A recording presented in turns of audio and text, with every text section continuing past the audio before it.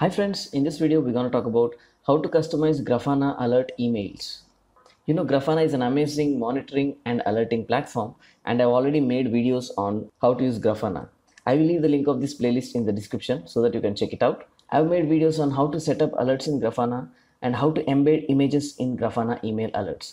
But I got feedback requesting how to customize the Grafana email. What's meant by that? You see, by default, the Grafana email looks like this.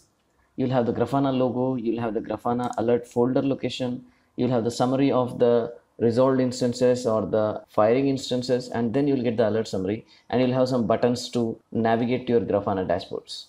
So people might like to customize this something like they want to remove the logo, or they want to change the logo, or they don't want the buttons to appear, or they want some additional message to be appearing here. So that is what the customization we require in the Grafana email alerts. So how can we do that? By the way, the whole content of this video is present in this blog post, and I will leave the link of this blog post in the description of this video. So please check out this blog post so that you can refer it to it later. Alright, so how can we customize Grafana alert emails? There are two options. One option is to edit the contact point message. With this approach, you can't completely customize the Grafana alert, but you can partially customize the Grafana alert email. And the second option is to edit the Grafana's backend alert template, which is a HTML file. With this approach, you can completely customize the Grafana email alert. Alright, now let's talk about the first approach, which is editing the contact point message. So I've already installed Grafana and it's running. So I'm going to open it at localhost 3000. So I'm in my Grafana and let's go to the alerting contact points. And I've already made a contact point which my alerts use, which is the infra team email, which is an email contact point. Let's try to edit this contact point. And here in the optional email settings, you have something called a message. If you leave this message empty, you will get the default alert message. And if you write something here, you will get this message instead of the default alert message. So let's try to write something here. So let's write something here like testing the contact point message. And let's try to save the contact point. And now if an alert is triggered, you will get a message something like this. So instead of all the alert details, you will get testing the contact point message, but the header and the footer, which is the Grafana logo and the copyright of the Grafana, will not be changed. So with the contact point message field, you can customize the stuff between this header and the footer, but you can't change the header and footer. Alright, we have achieved the customization, but instead of writing hard-coded messages, I also want to write some details about my alert. So how can I do that? So let's go to the infra team email contact point, and here in the optional email settings, I want to embed the alert details also. So how can I do that? Well, for that, Grafana gives you a facility of Go templating variables. So Grafana uses a templating system, which is a Go based templating system. And using the template variables, you can compose a message and Grafana will render the alert values in that message. So let's try to see what we are talking about. This is the official documentation from Grafana on how to use the templating variables. So I'm going to go to this link using Go's templating language.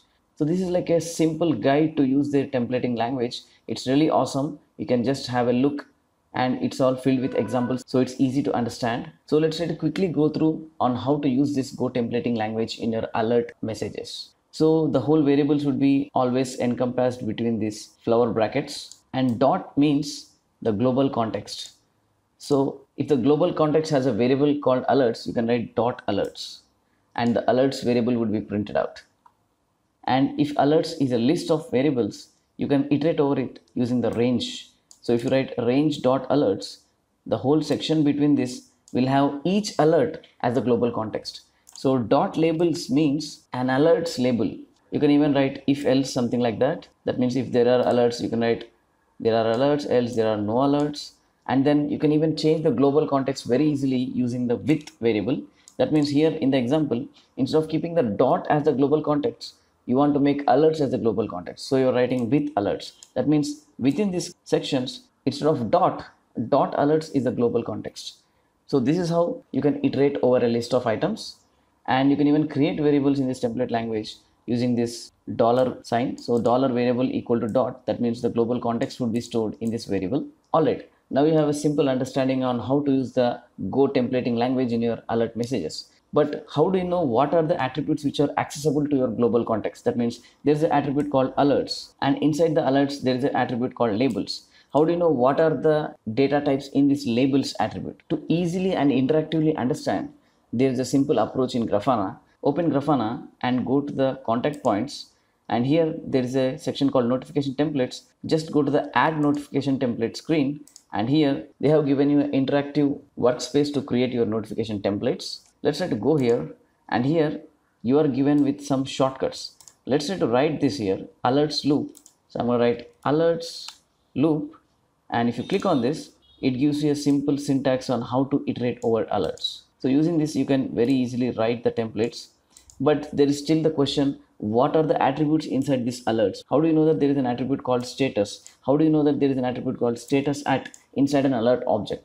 How do you know this? Well, there is a very simple cheat sheet given here. It would be super useful. Just expand this cheat sheet, and here you will have what are the variables present in a global context.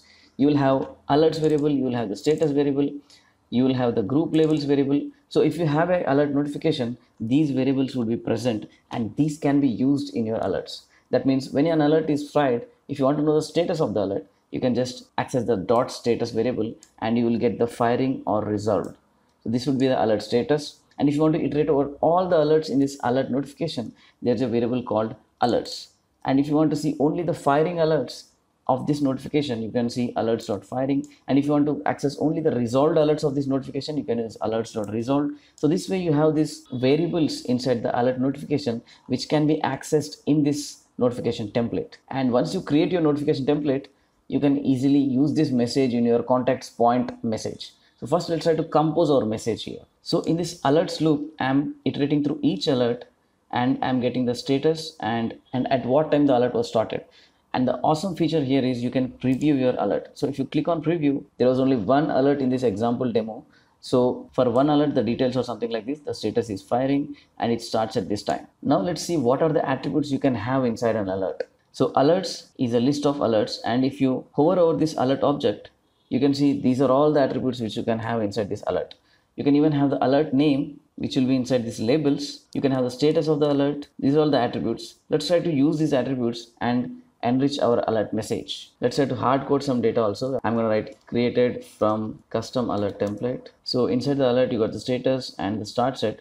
Let's try to write the name also. So I'm going to write name, and I'm going to use this dot labels dot alert name. And if you preview this, you got the alert name also. And if you want to get the alert values, let's try to print the values of the alert. So the values of the alerts would be present in the values attribute, the values of all the instant queries. So the alert values would be present in this values variable, which is actually a key value pair. So we're gonna iterate over this key value pair and print these alert values. So I'm gonna type range dot values, and since I'm gonna iterate the key and value, I'm gonna assign them to two variables. So remember, the variable can be declared using a dollar sign. So I'm gonna write $k comma $v. So key value equal to, so I'm assigning each key value pair to these two variables. So inside this range loop, I'm going to have access to each key value pair here. So I'm going to just print them $key equal to $variable. So all the key value pairs of the alert would be printed here. So let's try to preview this. So I got my value also. So my alert template is ready. I'm able to surely say that this works. I'm going to Control A, Control C, copy this alert message. Now it's not required for me. Cancel. Go to my contact points, edit my infra team email, and let's go to optional email settings and expand this a little bit. Control A, Control V. So this is my alert message, and let's try to finalize this contact point by clicking save. And now our contact point is ready. Now let's try to trigger this alert and see whether this email notification works. Let's go to the alert rule, and I already have an alert configured here. I'll try to trigger an email from this. So after I triggered an alert using this email template, you can see the message something like this.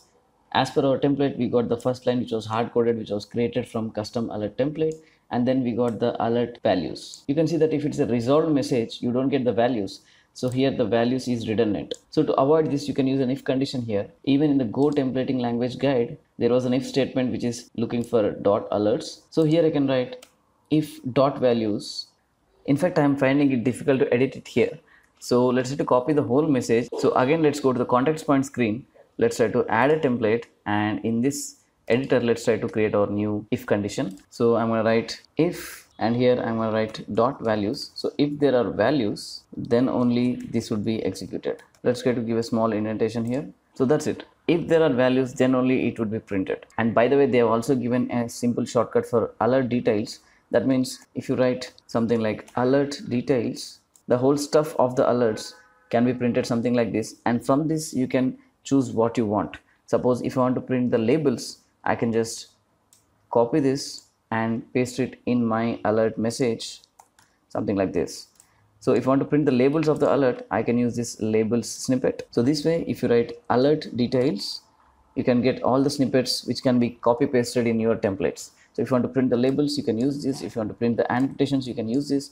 If you want to see the URLs, you can use this. So this way, I have modified the alert notification to not write values if there are no values by using this if condition. So I'm going to copy paste this, and again I'm going to go to the contact points, edit my contact point, and then replace my email message with this. So again I'm going to save my contact point, and this time if I get the message, I won't get the values if there are no values because I've used the if condition.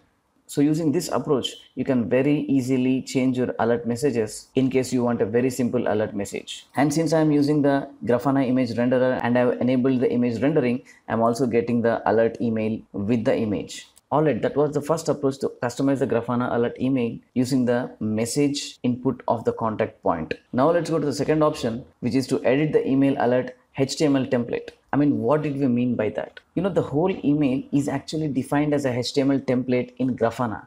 So we're gonna edit that inbuilt Grafana email template to customize it as per our requirements. So I'm in my machine and the Grafana folder. It would be present in C program files Grafana labs folder, and inside that you have the Grafana folder and public folder and emails folder, and you have a file called ng-alert-notification.html. You know, let's try to open it with browser first, and then we will open it in Notepad. If you double click and open it in a browser, you can see the whole rendering stuff here, which can be easily understandable. So basically they have created a HTML template, and the values should be substituted in this HTML template to create the alert email which you are looking at. And obviously if you change the image URL in the HTML template, you can print your logo instead of this Grafana logo, and you can even comment out the HTML which actually displays this labels or the groups. You can even comment out the HTML which displays this alerts firing, something like that.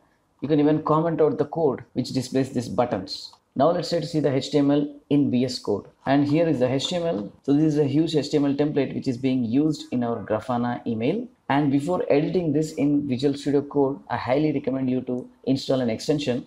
So go to your extensions and write something like Go template. And here you got the Go Nightly extension which I'm currently using. And this extension helps you to easily highlight the Go syntax because it's a huge mess to understand this unit syntax highlighting. By default, there will be HTML highlighting and you can't understand the Go syntax highlighting. So go to the bottom right and select this and write Go template and select the Go-template. Then you will get the Go syntax highlighting instead of the HTML syntax highlighting. Alright, now let's try to remove the image from our alert. So if I write Ctrl F and search for the img tag, okay, this was not the Grafana image URL, this was the alert URL. Let's try to go again, Ctrl F, img. So this is the Grafana image URL which is being showed here. I can copy this URL. This is the Grafana image logo which is being used in our alert template. You can even replace it with your company logo or something like that. Now the whole image is being rendered in this div. I can comment out this div here. I can just create a comment here. So this is how you create a comment block in Go. So let me try to remove this end here, and this div ends here, and you need to include this dangerously inject HTML also. So let's try to block the div here. So the whole div, alright, this dangerously inject was starting the table. So let's try to move it up, and let's try to move this up. Now I have blocked the image from displaying in the HTML. So using this Go comments, you can easily remove the content instead of deleting. And you know, I don't want to even display this group labels name, group alerts name also. So I can just comment out this one also. So I've started the block here, and this div ends here. So let's try to comment out this also. Alright, now I commented out this logo and these folders. Let's try to comment out this alerts firing, number of firing instances also. I have commented out all the relevant sections where they display the number of alerts also. So let's try to save this template. Now I have saved my new notification template. The changes are ready, but before using it, you need to go to your services and restart Grafana because the changes in the template would be reflecting after restarting the Grafana. And after you do your changes, the output would be something like this. You are not seeing the Grafana logo, you are not seeing the folder path, you are not seeing the number of firing instances, that message. Now your alert detail is on the top and the Grafana logo and that stuff is gone. In fact, let's try to remove these buttons also. So I have deleted all the buttons which were showing in this alert message, something like silence, view, dashboard, view panel. I have deleted the buttons, but in your case, you can even comment out the buttons. So one more thing you need to note is before doing the changes, just take a backup of this file, copy the original file something else so that you can refer it and restore it if you want to deliver the original alert email instead of the customized alert email. Alright, we've removed the buttons. Let's try to restart Grafana. After restarting Grafana, I have changed the rule to fire again so that we will get an email for testing, and we got an alert.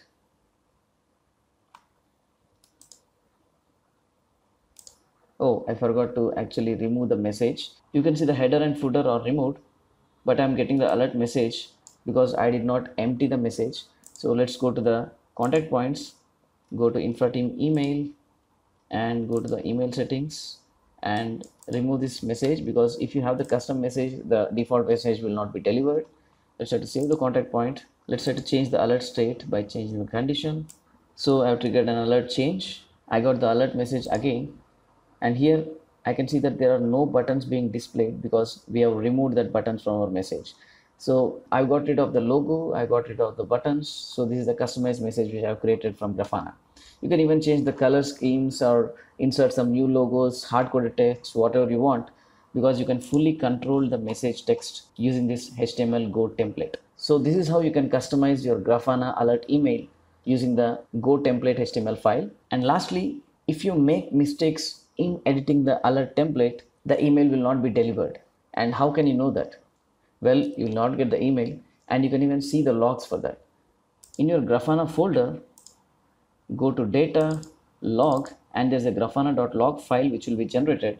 Open the grafana.log file in VS Code or any text editor.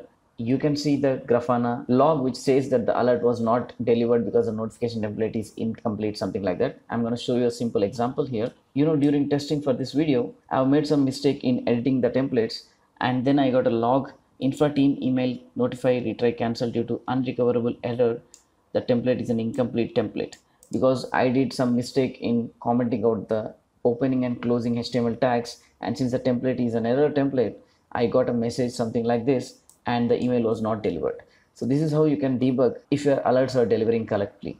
Go to Grafana log and search for errors which shows that the email was not delivered because due to some error in a template, something like that. So this is how you can debug whether your notification template is correct or not. So that's it, guys. You can see I've created a blog post on customizing Grafana alert emails. I've given you the notes, I've given you the source code for example, and I've also given you the reference to the official Grafana Go template documentation to do further reading. So please be sure to check out the link of this blog post in the description of this video. Please ask questions or post your valuable feedback in the comment section. Hope you like this video, guys. Thank you for watching. Peace.